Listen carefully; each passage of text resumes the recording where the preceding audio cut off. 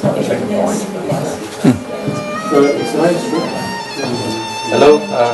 good evening. My name is Mohammed Ahmedullah. I'm the Secretary of Weald Circle, and thank you for coming to this session tonight. I'll just say a little bit about Weald Circle and Bengal History Week, and then I'll pass on to Roger for a nice discussion on the East India Company. Weald Circle, it emerged from many of us sitting in cafes and talking politics, in Weald and Henry Street area in the 1990s. It sort of emerged, how do you say this, organically. Right? We used to talk about politics to do with Bangladesh, and on Sunday, Friday issues of newspapers used to arrive by plane from Bangladesh, so we used to pick up the papers and read, developments. Because those days we didn't have internet, newspapers, didn't know what was going on, we had to wait. So we used to discuss politics, and many of us were very interested in developments in Bangladesh. Anyway, so we decided to have informal gathering once a month and discuss some of the issues that we see, coming from the Bangladeshi newspapers. Anyway, so we did that informally for a couple of years, then we got bored, and then we stopped. And then in 2007, we kind of formally we set up a company limited by guarantee. And since then, we have been doing a lot of activities. It's all documented on our website. Well, many of the things that we have done. Yes, and the Bengal History Week, it emerged from this book, publication of this book actually. In 2007, it was 250th anniversary of the Battle of Plassey, when the British took over Bengal. So we applied for some funding from the Heritage Lottery Fund to run a project called Battle of Plassey Young People's Project. We wanted to get some young people engaged, who would do something, who would undertake research on East India Company in London, various sites, and then write a book. So this is a book called Plassey's Legacy. It was published in 2010, and with a big, huge book launch at Docklands, Museum of London in Docklands. We had lots of young people joining, but they soon realized it was quite challenging, so we lost quite a few quite quickly. But many stayed, and 8 completed. And when this book was finished, one of the girls said, we learned so much, why don't we continue? She suggested we have Bengal History Week. So we started 2010, and this is the 6th annual Bengal History Week. Why we also interested in history? Because growing up here, we didn't know much about our history, and so we are having to make personal efforts, and we discuss. But within the Bangladeshi community, there's a strong sense of history, but not factual history. There's a lot of politicized history. And politicized history can be quite dangerous as well, because people take positions and then they use history to justify or whatever. Right? So history, learning history can be liberating, but it can be offensive, it can be uniting, it can be divisive. Right? So what we are interested in is, we don't choose what subject to cover. We try to find people who are doing research. We encourage people to do research and then share, and then provide examples, and show archives, take people to archives or sources of information, so that if more people become familiar with the sources of information, and we introduce this, or we encourage critical sort of thinking and desire for objective learning of history, then I think we will have more people know more about sources and more independent interpretation. Then we have less possibility of people using history for negative purposes. Okay, very good. Thanks. The subject of the evening's meeting is what's ever happened to the East India Company, because it was, in its day, it was huge. It had a monopoly of trade east of South Africa. It went on for 250 years. It was deemed too big to fail. It had more than half the world's shipping. It had a standing army of more than 250,000. So if you walk around London now, you might expect to see something that remains of it, because the city itself it's been one of its building blocks, one of its the city has helped to grow because of the company. So I'm just going to start by thinking not where is the company, but in fact where was the company. And if I can click this. So here's the old Roman wall that defines the City of London, the financial city, which still has its own governance and its own police force. And the southeast corner of this city, which today is full of the big high-rise blocks that are the iconic buildings, are all in a cluster down this area, which is exactly the same area that the East India Company operated out of. Now, ships would come to London. This is the nearest you can get to the sea. So they would stop here at the legal quays around Custom House to discharge their cargoes, and cargoes would then infiltrate up into the city and around England. The company itself started underneath the walkie-talkie, the big building there. It was that was where the house of Sir Thomas Smythe was. It was a big hall house.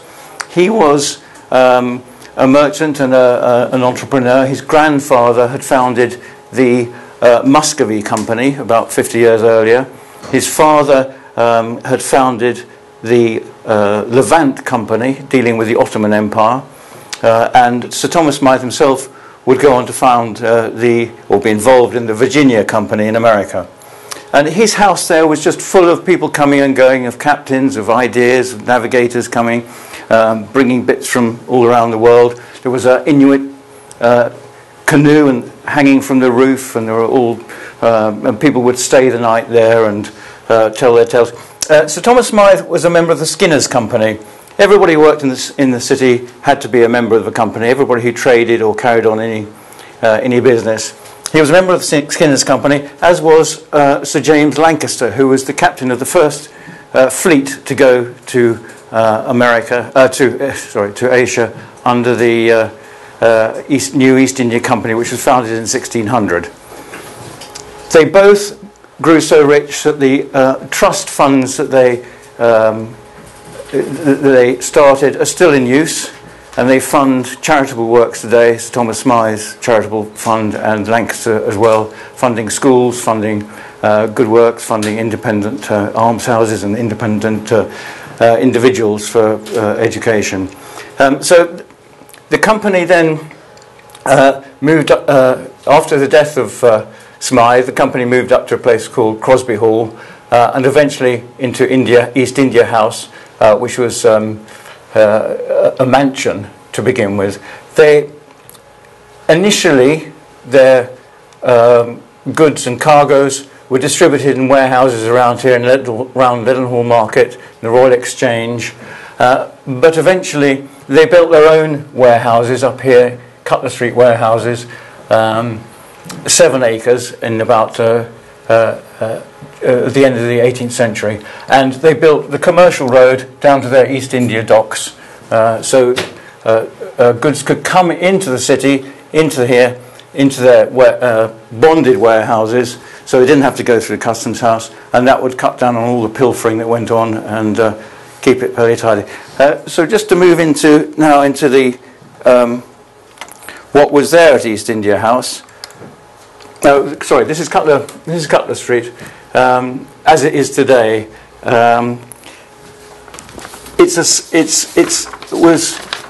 It was taken over by the PLA after the Port of London Authority after the demise of the company in 1857, when the company was forced out of business by the terrible way they handled the Indian Mutiny.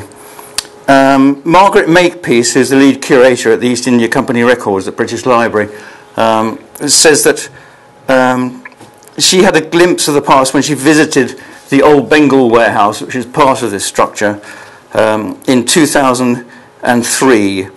And she said, the East India Company warehouse in London was in something very close to its original state. It was built in the mid-18th century to store muslins, calicoes, raw and wrought silks, and shawls shipped to London from Bengal.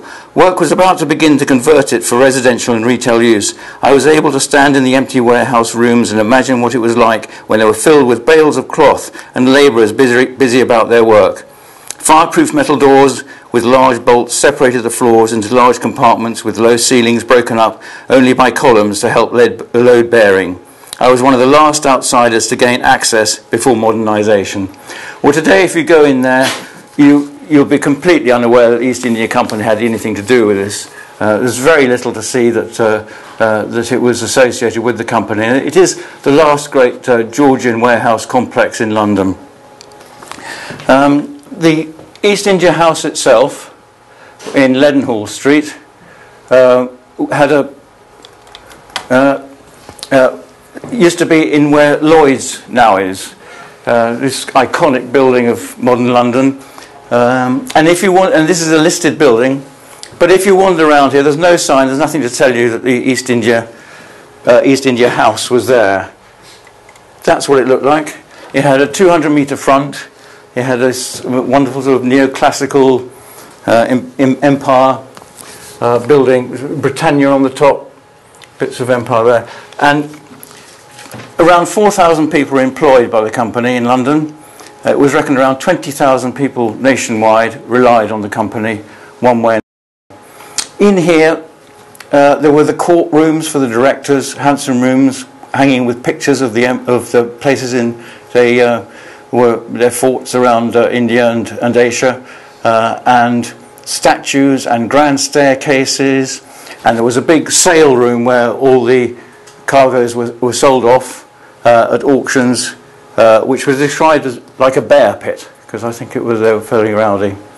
They also had a big library here, not surprisingly, and a large museum as well, which started to gather in people coming from the East, used to bring in all their souvenirs and so forth. And half a dozen years before they closed, the Great Exhibition was held in Hyde Park, and the East India Company was one of the main exhibitors there, and it gave people a sort of taste for wanting to see what was on around the world.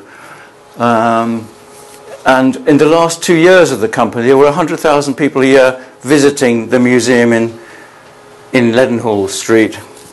Now, one of the sort of great souvenirs from the East India Company was Tipu's tiger, which you may have seen in the Victoria and Albert Museum. Tipu Sultan, the Sultan of Mysore, lost his life and lost his empire in 1799 when Seringapatam, his palace and fort, was taken. He had a great penchant for tigers. If you wind it up here, the tiger growls, and the East India Company officer screams and shouts. So everybody enjoyed that, and that was at the East India Company House, East India House, and it was at the Crystal Palace as well. So when the company folded, there was an awful lot of stuff they had to get rid of one way or another, and they had to go in, and it went in various directions. The South Kensington Museum took 20,000 items, and it took two curators 2 years to index those 20,000 items from the museum, and they've still got the volumes in South Kensington now. There was a brief interregnum when the money from the Crystal Palace was spent on all the museums at South Kensington. That's how they got built. In between time, there was this Imperial Institute that was built in Exhibition Road, where there was a lot of the India stuff went. There were about a dozen galleries there, but that didn't survive the 50s when the Imperial College wanted to expand, and so it sort of took up all that space, and everything went back to the V&A. Now, the first person really to get excited about the end of the East India House was somebody from Kew Gardens, and that was Joseph Hooker. And he was the director of Kew Gardens, and he came rushing up, and he got cartloads of things to take back to Kew. So he got rice samples, he got wood samples, he got all sorts of plant samples. Kew is pretty important in terms of the East India Company, because since its inception by Joseph Banks, who was the botanist on Captain Cook's ships, it had been sourcing plants from around the world, and he himself, Joseph Hooker, who got the stuff from East India House, had visited Bengal and the Himalayas and was a plant collector also, and his father started the Herbarium and Museum of Economic Botany at Kew. I think there's a talk coming up too on Monday on the gardens and the garden in Calcutta, which is seminal really to this, because the Botanic Garden in Calcutta provided a lot of the plants, particularly under William Roxburgh, who produced 2,500 illustrations of plants, and they're still in Calcutta, but the copies were being sent to Kew, and he was followed in post by Nathaniel Wallach, who sent thousands of plants to Kew, and the Wallach collection at Kew is actually officially called the Honourable East India Company collection. It's the largest herbarium in Kew. I don't know if you know what a herbarium is, but it's just when they squash plants together between bits of paper and keep them, or bits of linen really, so the acid doesn't get on them.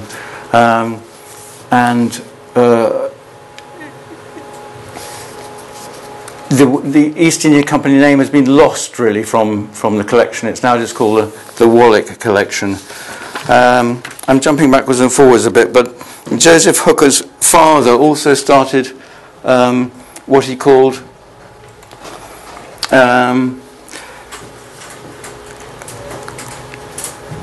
the Museum of Economic Botany, and that's still there. It's called Museum Number 1 at Kew, and you can see some lots of curiosities. Basically, it shows how all the material from the empire, or from the East India Company's empire, helped its products help the economy and move the economy on. This is an indigo factory from Bengal, and that was exhibited in the Colonial and Indian exhibition in 1886. But again, it's collected in this museum.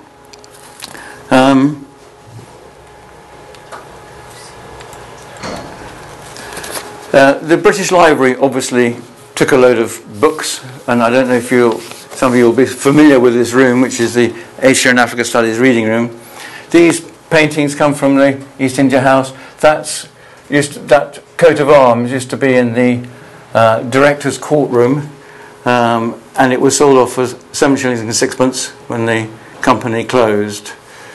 So the British Library, when it relocated to Euston, managed to get all the written material on site.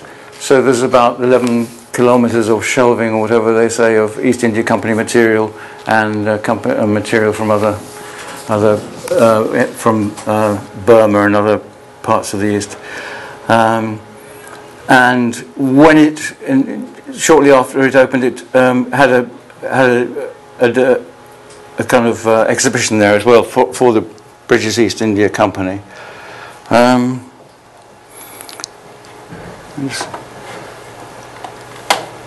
can move that on.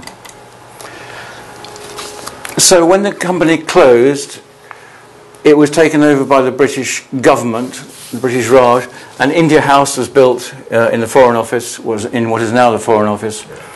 This is the Durbar Court. handsome Durbar Court built by the architect of the East India Company, and up the meeting rooms for the East India House are just up on the top left here. And in those meeting rooms, you can see some bits from East India House. There are some bits of there are some doors there and some panelling, and there's a clock that shows the time both in Delhi and London, and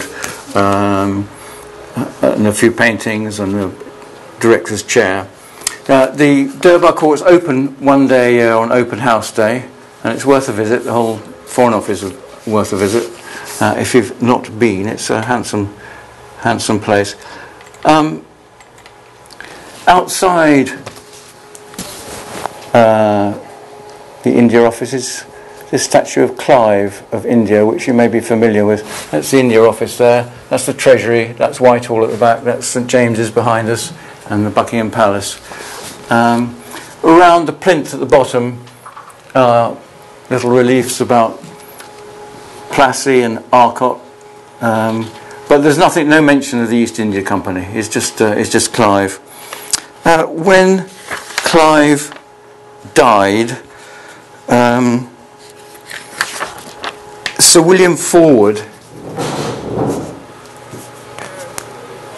Clive was buried in Shropshire at Morton Say, where he had been born, and he bought the property there as well. If you want to know about Clive, the Brick Lane Circle has got a great, on its website, has got a great thing about it. It shows you all the property that he bought. He was the richest man in England by everybody's account. He had been tried for peculation and corruption, but he'd got off. Subsequent to the Battle of Plassey, he'd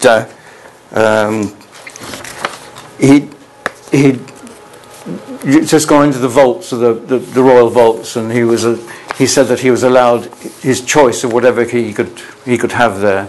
But he did declare that he said to Parliament, "My God," he said, "I'm astonished at my own moderation in not picking up half these trinkets." So he was rich. He bought property. All these East India Company men like Clive, who were looked down on by the aristocracy because they were just mere tradesmen and merchants and things, their great wish was always to buy a pile, to buy an estate, so they become landed gentry, and preferably to buy a seat in Parliament as well, because they liked to. The company liked to have a good few people in Parliament who were on their side. He did become an MP. So he looks as though he's part of the furniture, really, of empire. He died and was buried, as I say, up in Shropshire. 133 years after he died, somebody called Sir William Forward, whose grandfather had buried him, went up to the church to find out about him and to see what was there. I think Sir William Forward was a Liverpool merchant. I don't know too much about him, but his grandfather had been the vicar at the time of Clive's death. He could find no sign of Clive or his tomb. All he could find was a little plaque that was barely legible. So out of curiosity, he then came down to London and went to Westminster Abbey, where the good and the great are all celebrated with great plaques and huge sculptures and lots of angels and weeping damsels. And there was no sign of Clive there either. So he then went to Calcutta, and he could find no sign of Clive there either in the streets, or there's no. So from Calcutta, from the Grand Hotel, he wrote to the Times and said that he couldn't understand why such a great man as Clive had never been honoured in England. Well, this was 1906. It was taken up by Lord Curzon, who was the Viceroy in India, who got excited about it, and they raised some money, and the result is this statue. So for all that time, Clive had been completely absent from the public view in England, and they also put a plaque up in Westminster Abbey.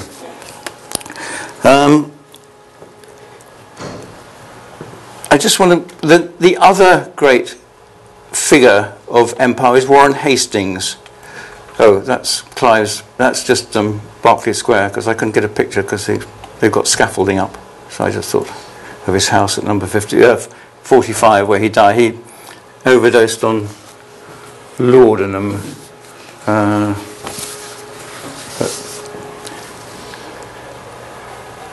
People still like to try and work out why he died, but I think he was in great pain and just took too much. The doctor who had attended him said if he takes any more laudanum tonight, he'll kill himself, and he did take more laudanum. Warren Hastings, this is a statue of him in the Durbar Court. There are Durbar Courts sort of surrounded by figures like that. That's the only statue of him in London. When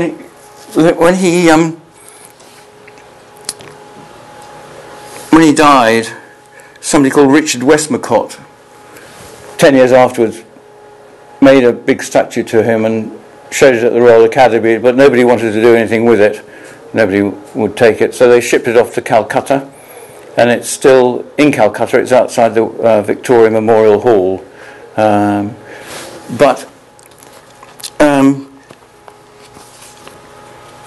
Warren Hastings himself had a fairly comfortable retirement. He was impeached again for corruption, had a 7-year trial which went on and bored the nation, but he was found okay in the end. And he retired to an estate that his family had owned a few generations beforehand, and he had vowed to get back. They'd lost it during the Civil War, and he made enough money in India as the first Governor General of India, to buy back the estate, which is called Dalesford's. It's in Gloucestershire, and if I can do this, there it is.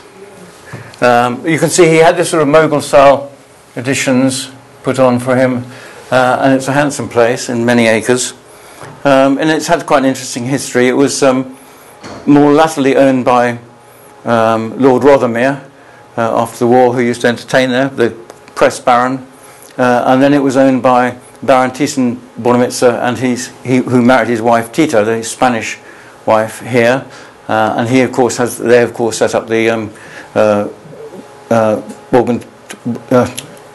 Thyssen-Bornemisza Gallery in Madrid. The current incumbents is Lord Bamford of JCB. They make mechanical diggers and things like that. And Lady Bamford has taken it on herself to do a bit of farming, and she runs a farm shop. So fiddle this. Called Dalesford's. It's a smart place. You can buy a lemon there for £6. That's in Pimlico. That's the ones in Marylebone. And there's one in Notting Hill, and they're spreading. So if you see the Dalesford sign, you know it's Warren Hastings, and it's Warren Hastings' ill-gotten gains from the governorship of India that brought it here.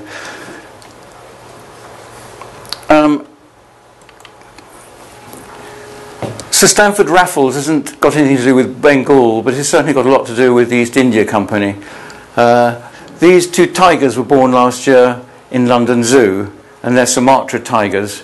Sir Stamford Raffles himself brought a tiger back with him from Sumatra on his last trip. Well, his last trip. His second to last trip was a disaster. He lost the whole ship with everybody on it and what he calls his entire Noah's Ark.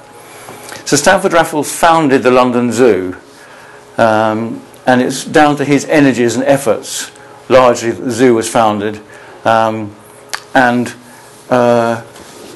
Again, it's hard to find any memory, any place of where he is. It's hard to see him. It's hard that there are no statues to him, anything. He founded Singapore, which was rather important, and there's statues of him then. His idea was Singapore is pretty important on the trade route. It's on the corner of South China Sea and the Indian Ocean, and he came back. He died within a year of returning. In fact, he bought a place called Highwood up in Hendon, and he again had this sort of strange ending, because the vicar, who was called Theodore Williams, refused to put up any plaque to him when he died because Theodore Williams's family was involved in the Jamaican slave trade, and Raffles was an anti-slavery campaigner, and as a result, it wasn't until 1914 when they refurbished the church that his grave was kind of rediscovered, and a plaque was put on his grave, which is still there, but you can't really see it. It's on the floor by the chancellor, and it's got a sort of bit of plastic on top of it, and you can't really read it. But again, it doesn't say that he belonged to the East India Company, as with Clive. Warren Hastings, on the other hand, his very loyal wife, at her own expense, put a plaque up in Westminster Abbey, and that does mention his contribution to the East India Company. But otherwise, these men are not remembered anywhere for being East India Company people. They're just remembered for being British colonial people.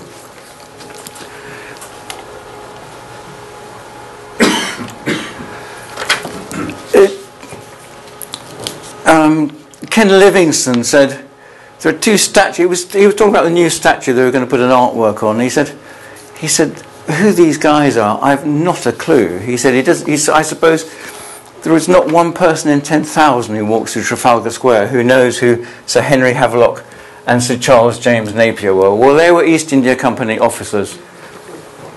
You know he was. Well, you're the one in 10,000. The army did a bit better in terms of their memorials. They get very lavish memorials in Westminster Abbey, and it's also best if you die abroad and you don't die in England, and then you tend to get a big. Havelock, I think, died in Cawnpore, and he died in after he died at Lucknow after he relieved the siege. So the other East India Company person, well, he wasn't a member of the East India Company, but Arthur Wellesley was certainly important. His brother Richard was the governor of India, and he brought Arthur out, and Arthur led a division in the siege of Seringapatam when Tipu Sultan was brought down, and he went and took over the palace there and organised the prize money and so forth at the end of it. But if you go to Apsley House, where number 1 London, where Wellesley lived, in fact Richard bought the house first, but then he lived there, you'll see hardly anything to do with India. It's all about the Peninsular Wars. You can go there and you wouldn't know he'd been to India. There are a couple of sabres from Tipu Sultan in a box full of lots of other swords, but otherwise it's all Spain and Portugal.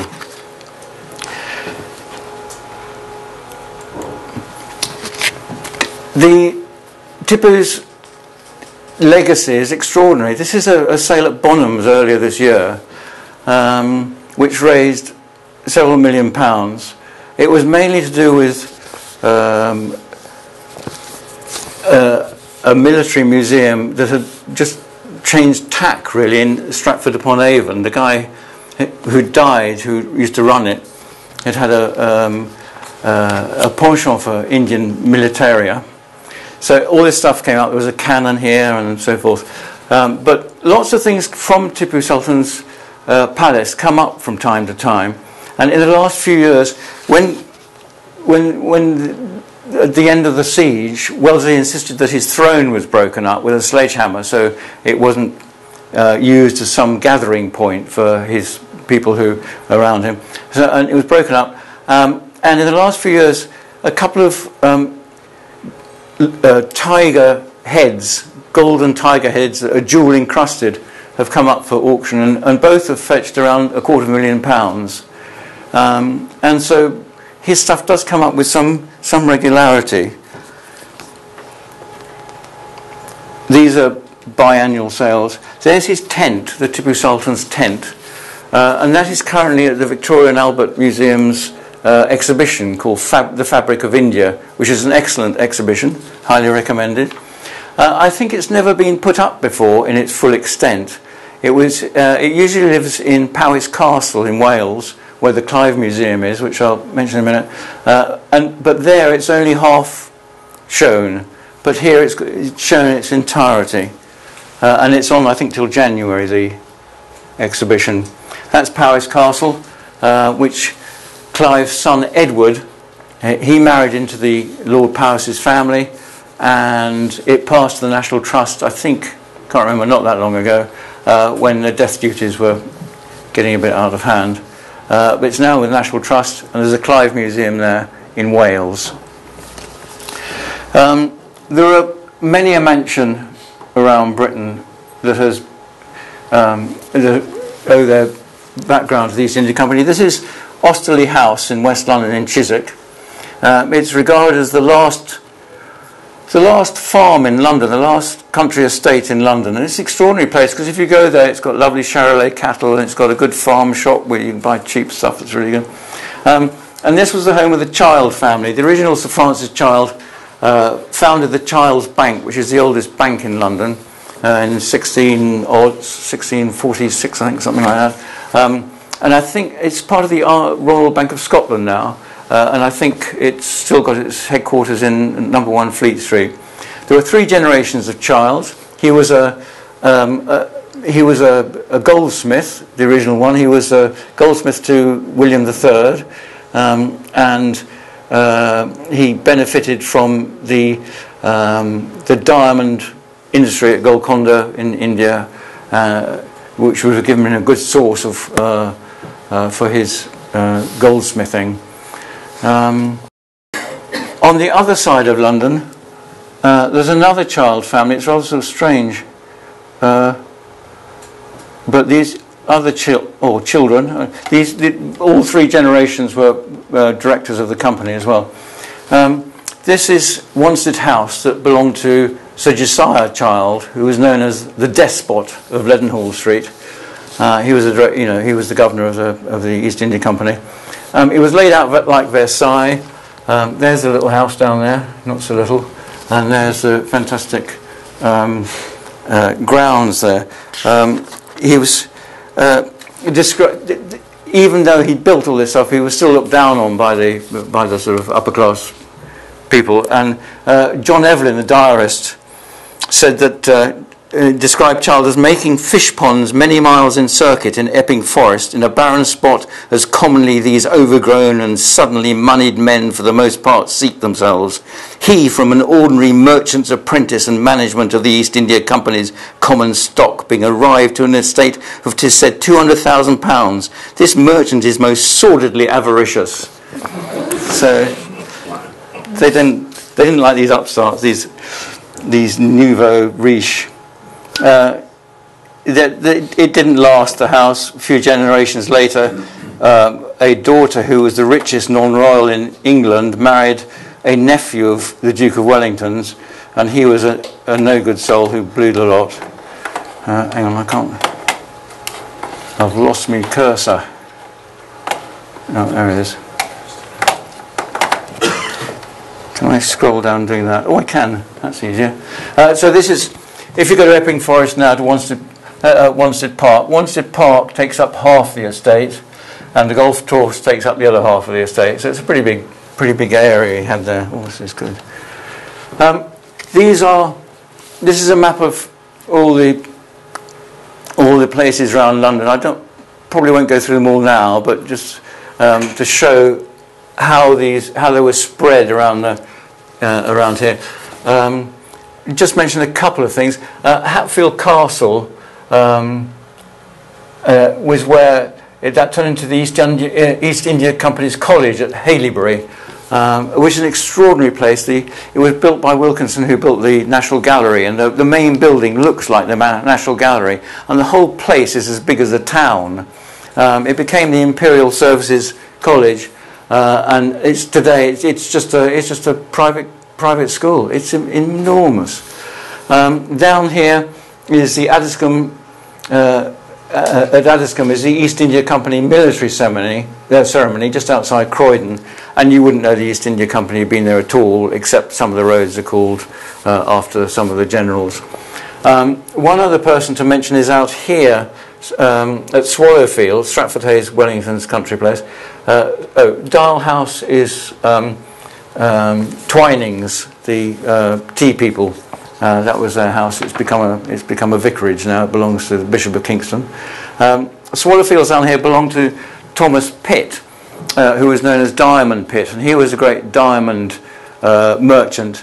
And in fact, he was dealing in diamonds illegally as far as the company was concerned, because he wasn't doing it through the company, and they fined him a lot of money. But he ended up working for the company because he knew so much. He bought what was called a rotten borough, which is a parliamentary seat that actually had no people in it, rather importantly. So he was able to elect himself as MP. And of course, his son was William Pitt, who was Prime Minister, who also sat at this parliamentary seat that had no people. And his son was William Pitt Jr., who was William Pitt the Younger.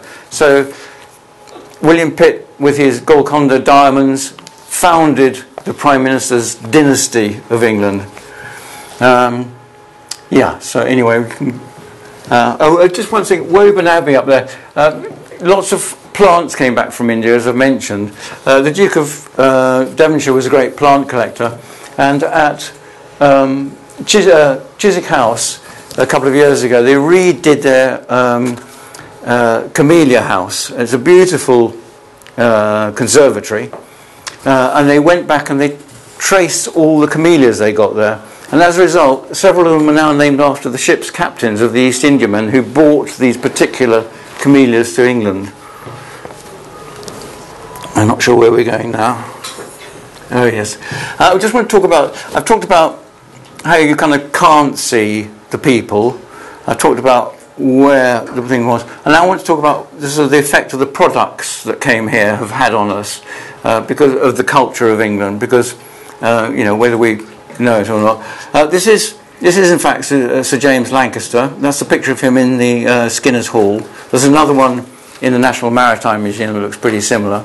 The reason the first ships went to India was for pepper and spices. Pepper has always been valuable.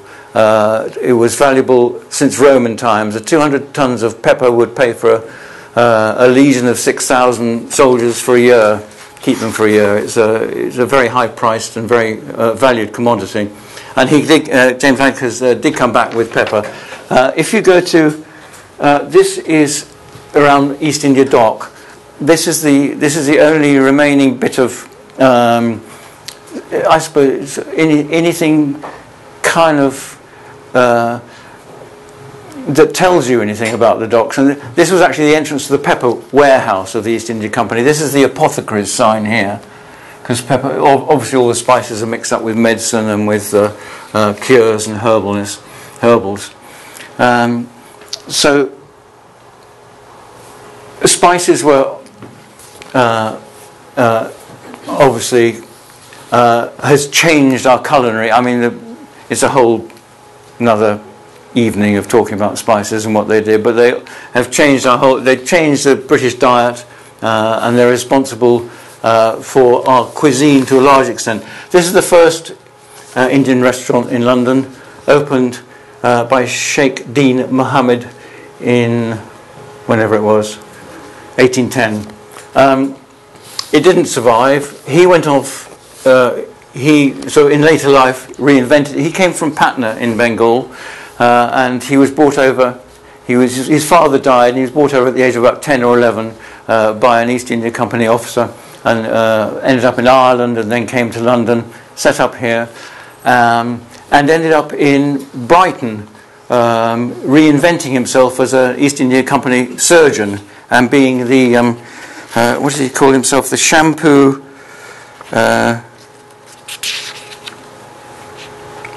Shampoo surgeon to the king. So he was officially the shampoo. So he brought the word shampoo to England as well, because he started a spa nearby Portman Square, where this is. We come to Charlie's bit of the world now. This is a silk dress.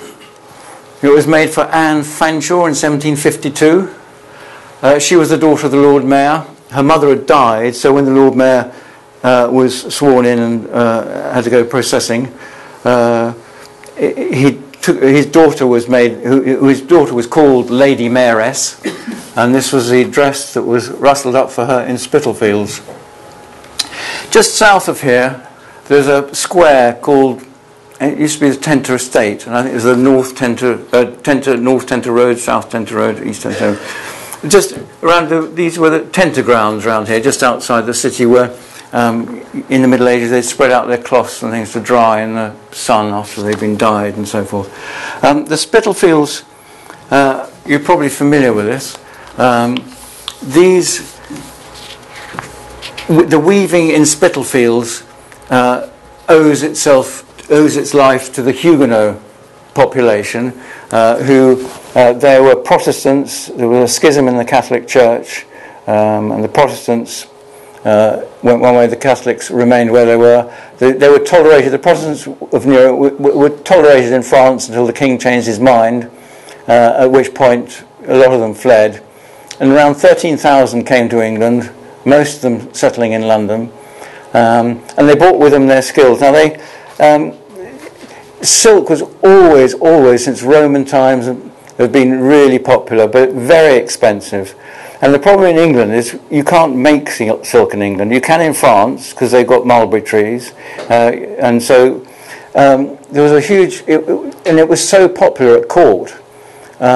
James I sent out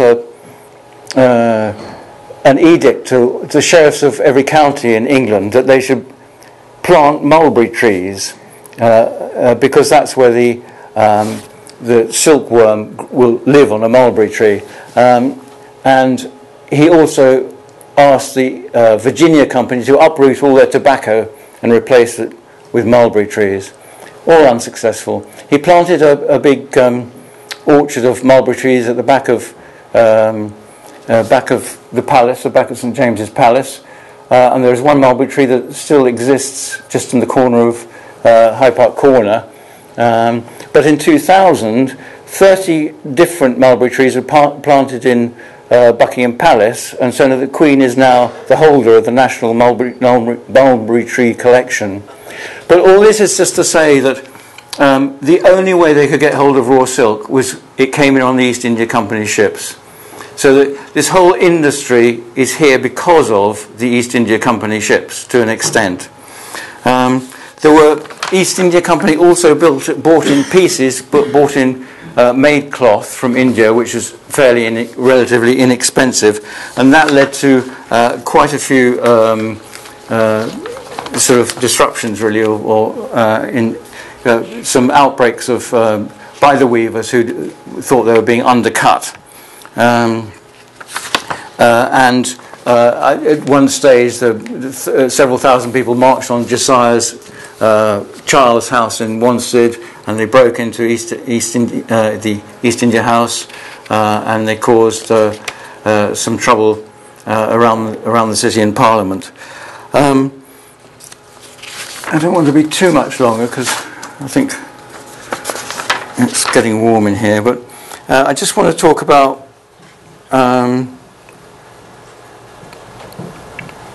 well, sorry, I should just mention the Calico riots as well, which was when the Calico, when the company acquired free trading rights in Bengal, and imports of dyed silk and calico trebled in about 3 years, in 1719 to 21. For the first time, women in London who were not well off could wear bright, cheerful, colourful clothes that were comfortable in cotton and not these sort of dowdy woolen things. And the weavers were outraged because it was undercutting their work. So they were attacked. Some of these women, their clothes were torn, and nitric acid was even thrown at them sometimes, and it got pretty violent. And the Weavers' Company itself employed. They employed Daniel Defoe, the writer, to do their PR for them, to try and protect them and get some protective laws through Parliament, which came and went a bit. Anyway, this is just to show that this is how this part of Spitalfields started to become used to textiles. The Jewish population then moved in with the rag trade that they were involved in and good at, and now it's still in Bangla Town. It's still fashion and textiles are still really important. So the whole thing has had that kind of progression, really.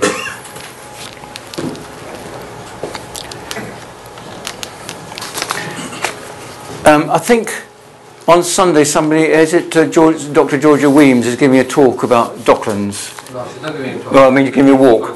Yes, and Docklands. So, if anybody, pretty full, but is for it? the future. Okay. I just want to talk just briefly about how the company stretched London out into the East End. We've talked about here and the commercial road coming down to the East India Docks here. The boats, the ships were first built at Deptford. Then the company owned docks here because they didn't really want to go around this big loop because it could take them weeks just to get out of the Thames, and if they came back and had to then try and navigate this on a three-masted ship, they could take days just getting around there. And also they would then unload stuff onto smaller ships, onto lighters, to take them up here where it was a bit more crowded. They didn't hold on to that dock for long, but it became a dockyard building ships until 1808, when they decided to build an import and export dock. But all that time they'd had a presence in Poplar. St Matthias, that was their East India Chapel. That's the oldest building in the East End. It's now a community centre, and you can see the pillars were made from some of the spars or some from the ships, and that's the very first emblem of the East India Company, with 3 ships that James Lancaster returned with. All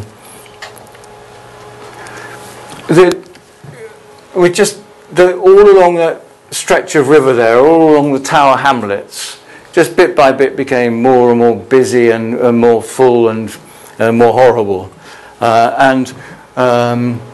For Lascars coming from India, from Lascars who were picked up in India because so many people died on the voyages to India that you probably, by the time you wanted to come back, you'd only got half your crew, so they try and inveigle people in India to come back.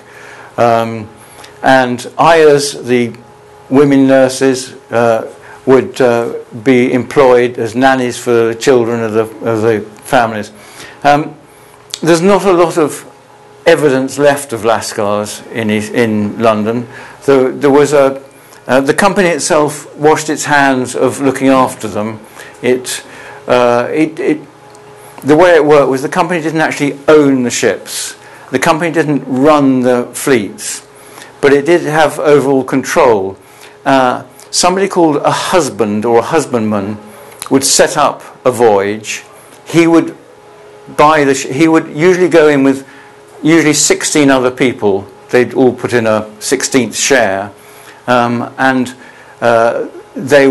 it was up to them to kit the ship out, to do everything. The company would just keep an eye on it. The company would appoint the captain, but it was the company's view that the care of the sailors was down to the husbands and not down to them. Well, not everybody agreed with that, and in about 1813 the company was forced to build a house in it's called the Home for Sailors, and can't remember. It's called the Strangers' Home for Asiatics, Africans and South Sea Islanders, and that was opened just before the company closed in 1856. So, but the company wasn't the only backer of it. Money came from elsewhere as well. The missionary aspect of the company really only took off after 1813, when something called the Pious Clause was introduced. The company had refused to take any missionaries to India because it said it wasn't their business to do so, although they did have chaplains and they did build churches.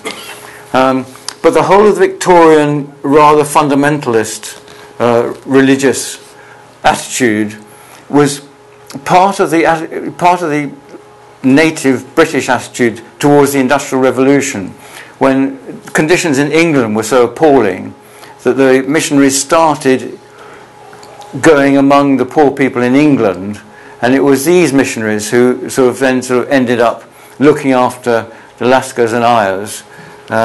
So the Ayer house here started off with the London City Mission started off looking with an Ayer house in the city near Guildhall. This is their big Ayer house. It's in 26 King Edward's Road in Hackney. There's nothing to tell you it's that at all. There's no plaques or anything. Hackney itself has got quite a nice museum at the library, and it's got a corner all about the Ayers of who came here. So just to whistle, that's part of the dock wall that's left in East India House, which is now the inside of it is East India Estate, about 7 acres of modern luxury, I don't know, business thing. They're built. This is just hard by Canary Wharf, and just on the edge of it, they're building this huge computer farm for, I can't remember, it's called Telephone or something. So all the computer information is going to go through this huge block there. And that's the basin, that's an entry into the East India Dock that still exists. So that's opposite the dome. I just want to end on two things.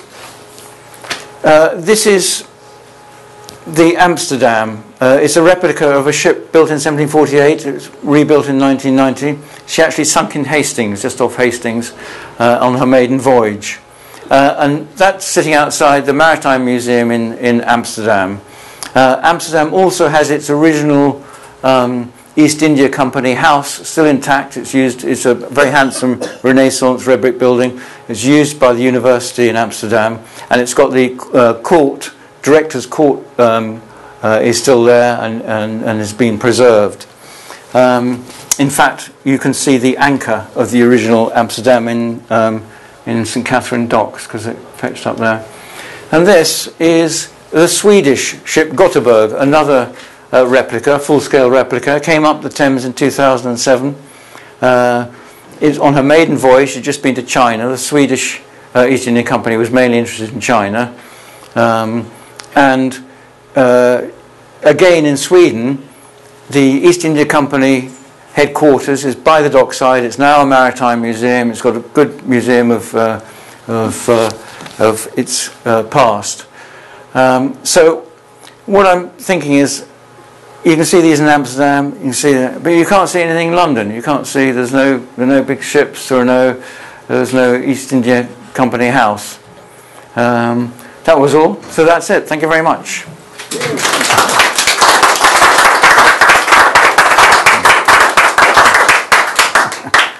There's no chair, so you might as well just interact with me. Oh yeah, I mean, if anybody's got a question, shout. Yeah. Did we somehow become ashamed of Yes, I think so. I think that's why it kind of disappeared. You know, with people like Clive weren't around, until Empire got off again, and then I think, after 1947, shame was even deeper. But it's just, I think it's just starting to bubble up a bit again, that people's interest in the East India Company. I mean, when I started doing this project, which was about 2 years ago, I thought, oh, nobody's interested in this. And then bit by bit, I keep finding other people who've been doing research and so forth. But I remember reading something in some history book. It wasn't about the East India Company specifically, but it mentioned it. And the East India Company, I'm pretty sure, had exams on the ethics of working in a foreign country and how to do good things in a foreign country. Undoubtedly. I don't know if we have ethics for civil servants now, but they certainly did. Yes, they did, and they would have to sort of, they'd be encouraged to learn Persian, and there was a whole cultural background there, especially at the at Haileybury, and they had some. One of the writers was John Stuart Mill, who was a great liberal, who worked as a writer all his life in the company, and Malthus, who invented the Malthusian population theory, he was a professor at the college. Yes, they were, but it did change in Warren Hastings' days. It did have a sort of, it did have an ambition that was clearer. Just really in Victorian times, it just from the early-ish in the 19th century, it just became the Raj was just about money, and it was fairly horrible. Well, that would link with them being called nabogs and so on. It seems to me that it is the psychology of excess that of course didn't approve of. Well, yes, yeah, I guess, yeah.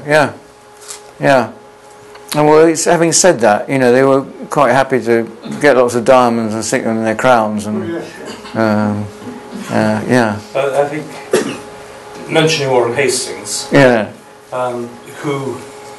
I think was quite rightly not impeached. Yes. That was a campaign against him. But he was a person of very lofty ideals, and he was the first Governor General. His exercise of that power was very enlightened. It seems to have been. Out of his attitudes and the way he ran things, you got the beginnings of the University of Calcutta, for example, because he was deeply committed to understanding Indian culture and encouraging the study of Indian languages. And the skill with which the company ran India, it mustn't be. It's had this huge army. I'm interested in, because I'm Anglo-Indian in ethnic origin, and a lot of my ancestors went out with the company. I've been doing a lot of research through that, and because of the excellence of their record keeping, you can do a lot of research into absolutely what went on. So it's I think there was, and they did leave an administrative structure which India still benefits from. So yes, they were out there to make money, and they did on occasions act disgracefully, and by 1857 they had lost their way. Yeah. But at the height of their powers, there was a lot to be admired in what they did. And could I just say at that point that Bengal, I'm from Bangladesh, and Bengal, before the East India Company came to India, was actually the richest province in India, and it's now, Bangladesh is now the poorest country, one of the poorest countries in the world. I kind of disagree with these two gentlemen here in terms of the legacy of East India Company. The lady just before me just said, Bengal was one of the richest provinces before the coming of East India Company, and now it's one of the poorest. And so we can see the effect here, as opposed to how the gentleman was saying that the ethics of the East India Company, and also where the ethics came in terms of all the looting and stuff. I mean, I'm writing a story on the tea gardens and how the East India Company men exploited local indigenous people, looted their lands. Thousands of people died over the course of plantation. For sure. They abducted people. People died of cholera and all other diseases. I don't see how East India Company benefited India or Bengal. I'm not saying it did. No, the gentlemen, two other gentlemen. But I mean, it was actually ethics paper. Whether they stuck to the ethics is another matter, but it was actually a written paper. I'm just picking up on Ahmed's point about the tea plantations. You talked very interestingly, actually, I thought, about the museum in Kew, which I wasn't aware of. With the indigo exhibit. Because indigo was another. It was another hugely horrible thing. Yeah. And I just wondered whether the display in that museum sits in context, or is it just indigo came from India? It's indigo came from India. Yeah. I mean, it's an old-fashioned museum in a way. It's it's got. It doesn't give you huge backstories. Right. It just tells you what the products are useful for and what happened. In the manufacturing process. This is actually a really famous play written in Bengal by a Bengali playwright called Neil Darpan, which is The Image of Indigo, which is all about the oppression of indigo planters. Yeah. But they're all at it. I mean, the Dutch East India Company just cleared an island. 15,000 people were killed or sent off because they wouldn't deal with them for mace and I mean, it's just horrible. I mean, empires don't exist without severe human rights errors. I mean, that's how every empire has ever got anywhere. I agree with you about Hastings. He wanted to learn the Asian languages and was quite sympathetic in some ways to Asian culture and Indian culture, but that was because he wanted to govern more effectively. Yes, well, I'm not denying the economic exploitation. That's what they were there for, and that had a hugely negative effect. What I would defend is their skill in administration. They were very skillful exploiters, I'll give you that. Yeah, well, but with it they brought... I mean, you'd have to be for 250 years, wouldn't you? You'd have to, Just wanted to ask you something. You mentioned about East India Company silk and the Huguenot silk weavers here. Yes. Now, I've never heard anybody making connection before with East India Company silk and silk weaving industry in this area. When I was looking at East India Company records, nearly every single ship that came back brought raw silk from Bengal, right? And I was wondering what happened when did they re-export them, or did British weavers use them? No, the British weavers would have used them, yes. But nobody so far has made any connection with Bengal silk and silk weaving in Okay, no, it's direct. Would that be spun silk? Would it have been spun in India? Yes, I think so, yeah. So it would come in spools and then they would... Yes, because they were, India, they weren't allowed to make finished things in India. They were denied the Industrial Revolution, so to keep the Industrial Revolution healthy here. Even before the Battle of Plassey, India Company brought in large quantities of raw silk from Bengal. Yes. So I just wondered what happened. That was even in the late 1700s, Yeah, well, 1700s. When did the Huguenots come? 1685. 1685, the Huguenots came. Yeah, and even after that, there were lots of raw silk came. Yeah, so they'd be here, taking the cargoes. It would be nice to see if there are any direct connection through evidence and records. Okay. Between what do you think, Charlie? We'll talk. Okay. You said they weren't allowed the Industrial Revolution, but in fact they must have had those weaving frames because they had... They weren't allowed to industrialise. Yeah, that's right. But they were actually prevented from using the weaving frames that they had. No, because they'd import what they call pieces, which would be bits of cloth which were the width of a loom and usually about 20 yards long or something like that. They're like bolts. Yeah, but I thought the whole point of mercantilism was that you only allowed conquered countries to produce the basic stuff, not to develop their industry. But there must have been an earlier industry in India that they just wiped out. It stands to reason that they must have done that. Same as they did in Egypt. I wouldn't agree with what you just said. Silk has been worn by Maharajas and even noble women and men ages, as far as I can remember. Yes, that's right. But so India and Bengal had to have mechanisms for making silk clothes. Yeah. Which we then stopped. Yeah. Which we then stopped. No, we didn't. No. They still made it for the domestic market. Yeah. Yeah. But for something else. But actually, there were, it's called muslin, the muslin factories just south of Dhaka. Okay. For years, like years and years, and actually the British rule kind of eradicated it completely. Did they? Yes. Yeah. So yeah, it did happen. Yeah. So the one of mulberry tree, the mulberry tree. There is one actually in Bethnal Green. Is there?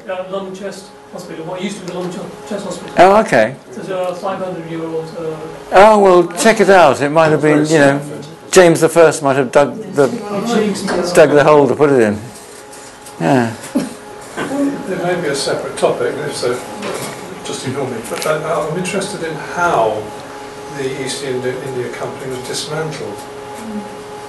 It was dismantled by an Act of Parliament, I think. Right. And it was dismantled fairly fast. And what was the motivation for that? It was their handling of the Indian Mutiny, Right. which was absolutely appalling. I mean, it was, and the government said, enough is enough. We're going to step in and take you over. The company had been a bit rickety for a while. It had lost its monopoly in 1813 in India. Was that first? Can't remember. And then China as well. So it had been coming, been losing ground a bit. And there were, America was gaining ground. The world trade was, happening, and it wasn't as important as it had been. No, I think it was a fairly short and sharp. I think, and they just sold off the house. Just for information, one of the young authors who participated in the project, he looked at how East India Company assets were dispersed after its liquidation. Oh, okay. So there's a chapter in this. Oh, good. Okay. In the classic book. Yeah. Oh, okay. Good. I found the Clive statue such an embarrassment standing at the entrance to number 10 Downing Street, and I'm so interested that it was put up. What was it, 1903? Is there any movement to have it removed? Because not that I know of. No. It's extraordinary, and children are still christened Clive all the time. Yes. To me, it's extraordinary the sort of absolute ignorance of us all. Yes. What actually these things, and I believe Havelock wasn't he involved in the 1857? It certainly was. Yeah. Yes, I mean he had all those people shot out of cannons. Yeah. But sorry, I'm just wondering. Well, after we leave here tonight, we can go and pour paint all over him, can't we? After we leave here tonight, we can. Yeah, or plant grass on it or something. Yeah. The St Anne's statue removed. That's true. Get the crane. Yeah, of course. Slides. Yeah. One of the ones called Mentions had the Royal Pavilion Brighton. Oh, that was only because next door to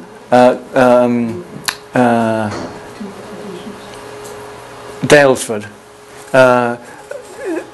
a Bengal army officer moved in next door to Dalesford and had his house built in Mughal style by Samuel Pepys Cockerell, who was the East India House architect, and he had it built in Mughal style, and it was called Sezin Court, and you can see that today.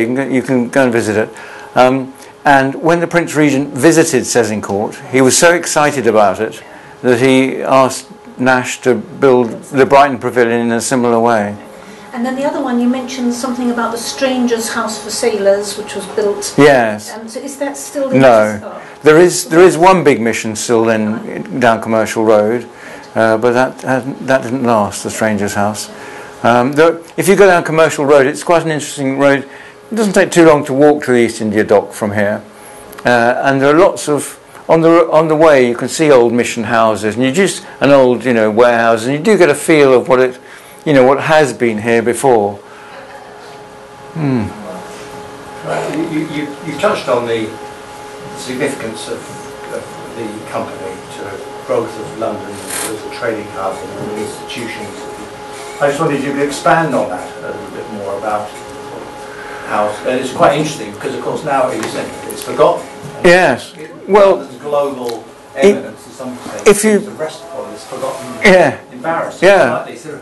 But if you go back, if you look at lots of Lord Mayors were directors of the company. Lots of guild people running guilds were directors of companies. They all had their fingers in the pie.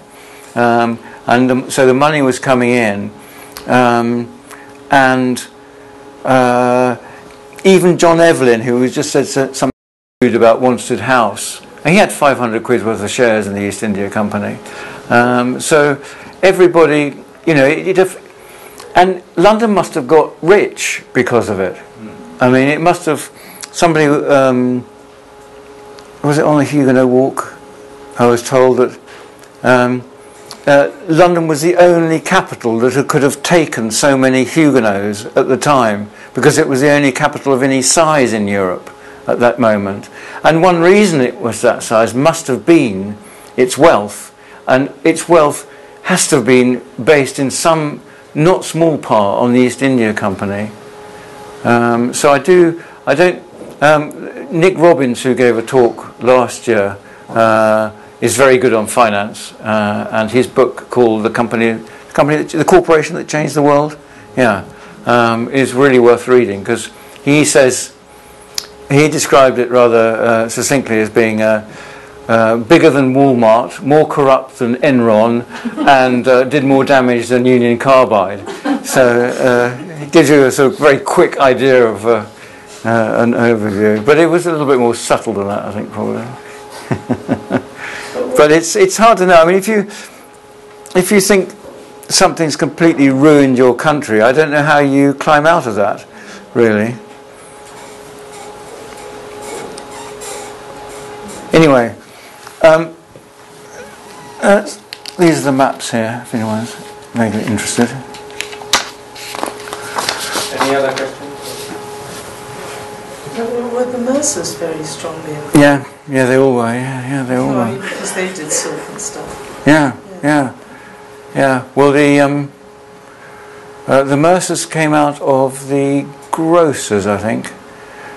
Mercers and grocers, because grocer means gross, like weight, gross, and they were involved in spices and things originally, and I